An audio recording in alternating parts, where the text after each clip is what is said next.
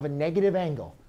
You're always going to have a negative function except for the even functions, which is cosine and secant.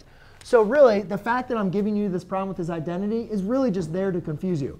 Because secant of a negative angle, using the even odd identities, is just equal to secant of theta.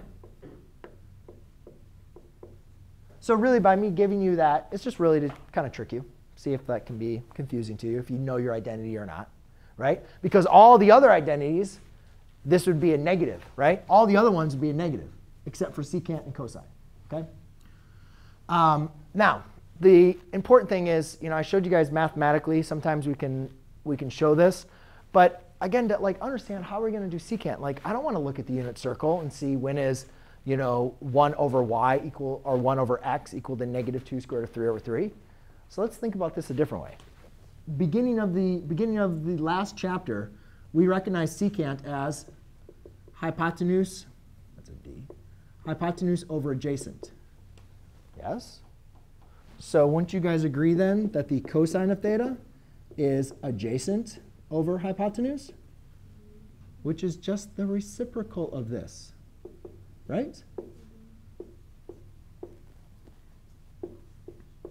And when you rationalize the denominator, you get, let's put it down here, you get a negative 3 square root of 3 over 6, which equals a negative square root of 3 over 2. Yes? So we're basically looking for when is the cosine of theta equal to the negative square root of 3 over 2. Right? You could still use this, but note these are the same thing, right? Secant of this or cosine of that. It's the same thing. They're reciprocals of one another. Excuse me. So to use the unit circle, we've got to think what coordinate point then is going to give us a negative square root of 3 over 2. Hopefully you guys can see on the unit circle that it's pi over 6 is positive square root of 3 over 2. So since cosine is negative in the in the second and the third quadrant, we can have our angles are going to be theta equals 5 pi over 6 and theta equals 7 pi over 6. Now, do these two solutions, because they all have the same reference angle, which is pi over 6, are these equidistant from each other? No, right? So you just have to add 2 pi into both of these.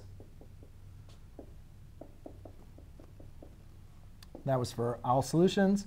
And then for B, the only answers that satisfy the unit circle is 5 pi over 6 and 7 pi over 6. OK, any questions on these two? No?